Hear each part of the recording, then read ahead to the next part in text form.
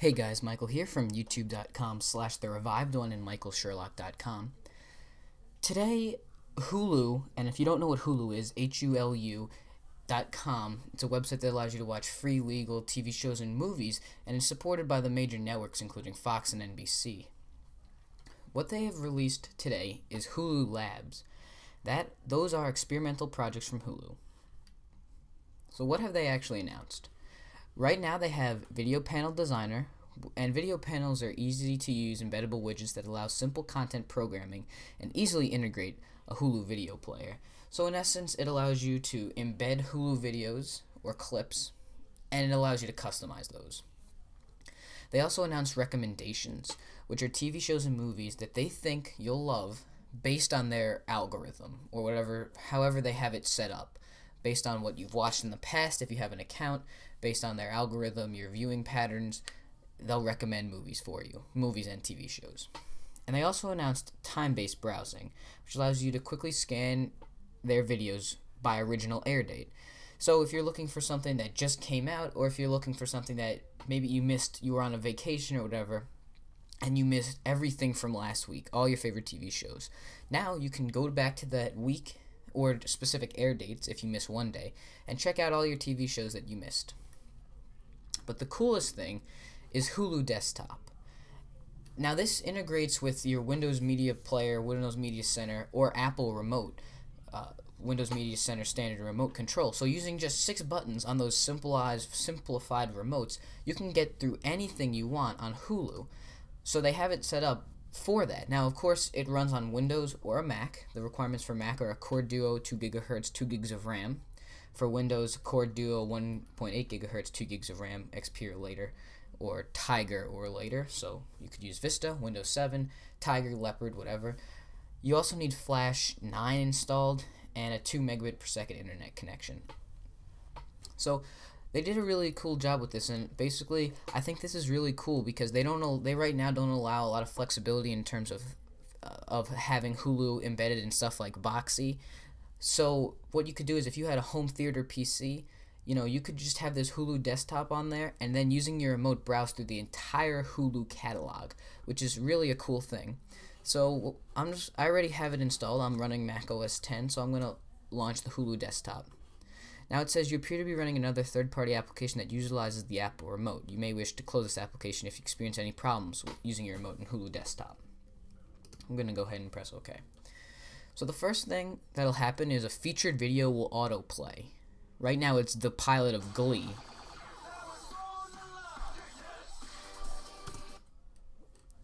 And it gets bigger. So if I press escape or the back button on your remote control, you'll get this thing here. So in the center, you'll have all of your, and we'll go to full screen, which is a Command F.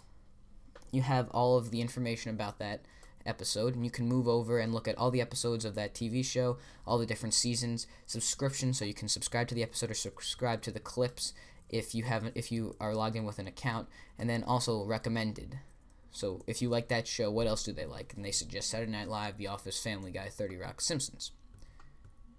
So now, if we move down to popular, it'll load featured videos if you want to watch them, popular shows, popular episodes, popular feature films, popular clips, popular trailers. So if you wanted to watch the Basic Instinct movie, or if you wanted to watch the big hit, you could just press enter or the play button if you're on a remote, and it would work. So we're just going to move over, and again, all these controls you can use using your arrow keys if you're actually using a keyboard, or just your right and left clickers if you're using a remote, because that's what Hulu really wanted in this beta lab desktop client. So then recently added, so if you want to see a recent episode of Mental, you can look there. Recently added shows, episodes, featured films, clips, and trailers. Then TV, so if you want to look at all TV, popular TV, you can look at popular shows, popular episodes, popular clips. Recently added, you can look alphabetical, you can search by channel, you can search by network. So if you wanted something that was just from ABC Studios, you could go ahead and look in there. Or if you wanted to look at everything they had full, you could go and sort by the letter of the show, or you could search just by everything in their entire library.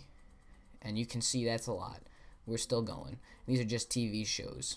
And these aren't individual episodes. These are, the series. So 24, not each episode, but just that. So you can see the huge amount of content that Hulu offers. And they have the same exact thing for movies. In popular movies, recently added feature films, trailers, alphabetical channels, and studios. So if we wanted to look at all the movies they have 571 movies. And we'll go ahead and scroll through that. They really have a lot of content on Hulu. And if you haven't been checking out Hulu in the past, you may want to. So now profile, you can add a profile, sign up, or preferences. This basically, Hulu allows you to create an account. So if there's some stuff that will require it, for instance, our movies that are rated R, you need an account to confirm your age. But if you have an account, again, you can use recommendations, which is a new lab feature, as well as you can subscribe to different TV shows or different episodes. Now search, and again, you could type something, so I could start typing something. But it's also designed so that you can migrate around using this keyboard, and live something will come up over here. So if you were into Prison Break, you could go ahead and press that. If you wanted to see seasons, there were 3 seasons, so if you wanted to see season 1, here's some clips from season 1. So then they have help, so videos if you need help figuring out how to use it, although it's pretty intuitive. The remote, so if you don't know exactly how to use it, again, navigate up and down using the plus and minus. Left and right using the fast forward and rewind. Select is play or pause menu will return you to the video. Or if you needed to know how to do that on a keyboard as well. And then exit to exit the app. And again, Command F or Control F will minimize or maximize it for you. So we're going to go ahead and go back to the video. And so that's how it'll play, and it'll play in full screen if you're in full screen. And then you have your own little widget that comes up, so you can resume play. When you pause it, it'll bring that back up. You can get a video description, video navigation, because right now, for some reason, whatever it is, there are no commercials. So when I've been watching it, it's commercial free. And then it starts you off with, again, right now, the Glee pilot episode, but from what I understand, there'll be different episodes that'll be that featured video. And then they have a suggested one and a random one, so if you want to view a random video, you can press that as well.